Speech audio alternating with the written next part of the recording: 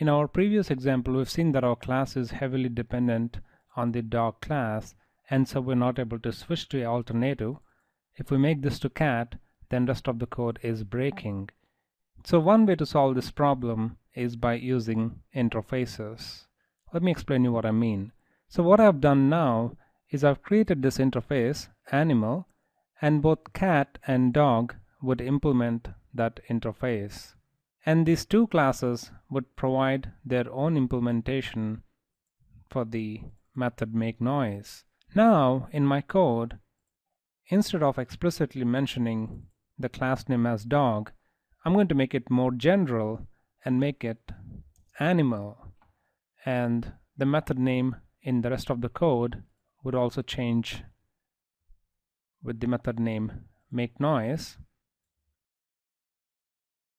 Now that way I have the freedom to switch to alternative. For example, if I make this to cat, the rest of the code would still remain same. No changes are needed or whatsoever.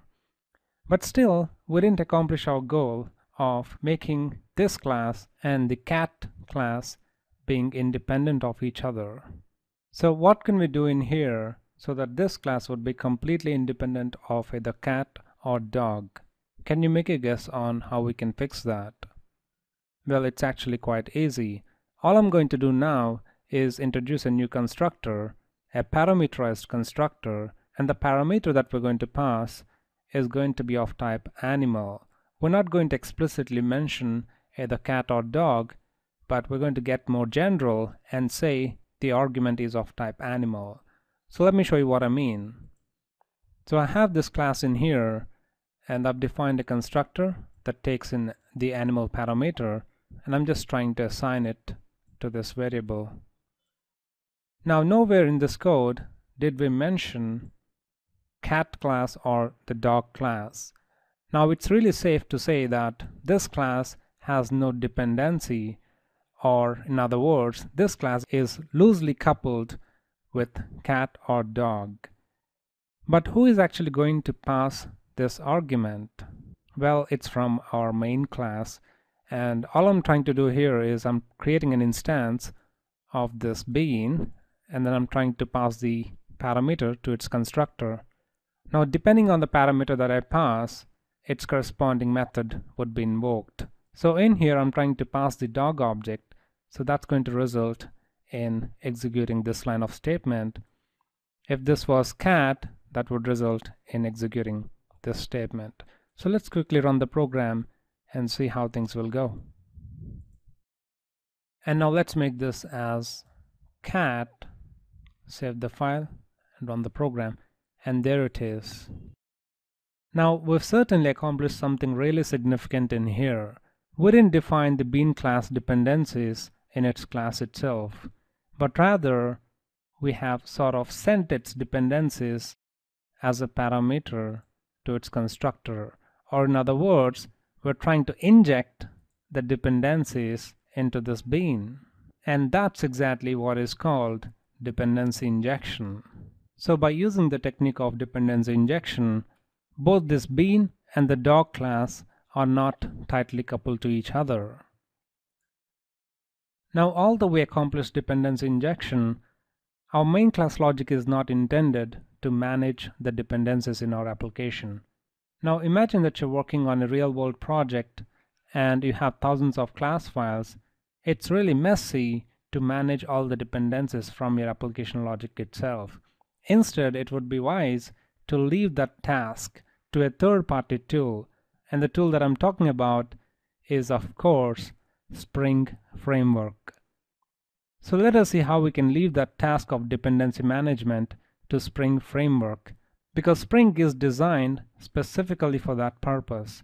Well, in fact, Spring is just not meant for dependency management, but a host of other stuff, which we'll talk about in coming videos. Hope it makes sense. See you soon. Okay, let us take a look at how we can perform dependency injection using Spring Framework. Download the project that is bundled along with this chapter and import it into your workspace. I believe we already have a video demonstrating how to import Maven projects into Workspace. Just follow those instructions and import the project. after which you should be able to locate all these files inside the project. And before we move on with the dependency injection, let us try to import certain libraries required to perform this job. And the libraries of interest are Spring Core, which will provide all the core Spring functionalities, and Spring Context, which will help us create the Spring application context. We'll understand what is application context in a while. Well, ideally, it's not required that you need to specify Spring Core library in here, because Spring Context is dependent on Spring Core. So even if you don't specify it, Maven is actually going to take care of downloading Spring Core because Spring Context is dependent on it. And once you do that, just right-click on the project, go to Maven, and click on Update Project. Only then will the Maven look for all these libraries in the internet and download them into your local repository. Once you do that, you have to create an XML file. You can give any name of your choice. In my case, it's with the name config.xml, and this XML file must reside under the resources directory.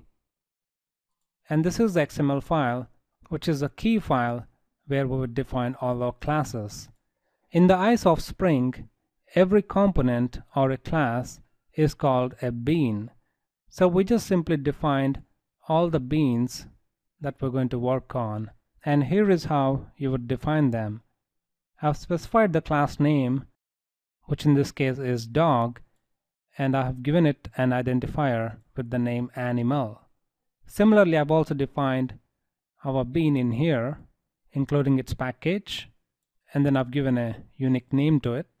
Along with that, I've also added another tag in here, which basically the constructor argument that this bean accepts. So it's going to accept a argument of type animal, and it's the same thing that I'm trying to do in here. I'm trying to send a bean with identifier animal, so that points to this dog class, which of course implements the animal interface. Now earlier in our main class logic, this is how the code was. We've explicitly specified the dependent class like so, and then we're trying to call the method. But this time we're going to do things differently. We're going to use Spring, and this is how it is done. We're going to create an application context, and what application context essentially does is it would just simply parse through the XML file that you specify in here, and it would take a note of all the list of beans available. And when you run this program, the application context is actually going to create instances of all these classes and then inject the dependencies. In this case, the bean is dependent on the bean animal, and so application context is going to take care of injecting animal into this bean class.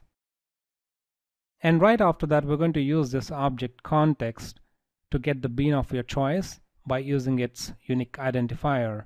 In this case, we're interested in getting this bean class object, and then we're trying to call its method shout, and that would result in executing make noise of animal, and whichever the class that we're trying to inject from here, its corresponding method would be called. It's as simple as that.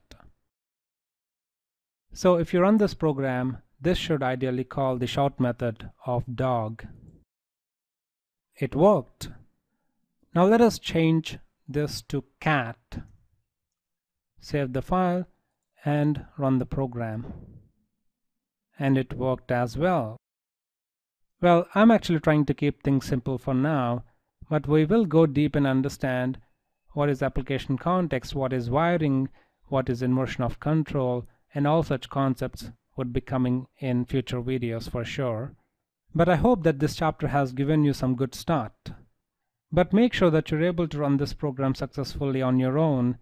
If you face any issues, do put your question, and then I should be able to answer it. But please don't go further unless you get this application working, because this is your first crucial milestone. Alright, see you soon.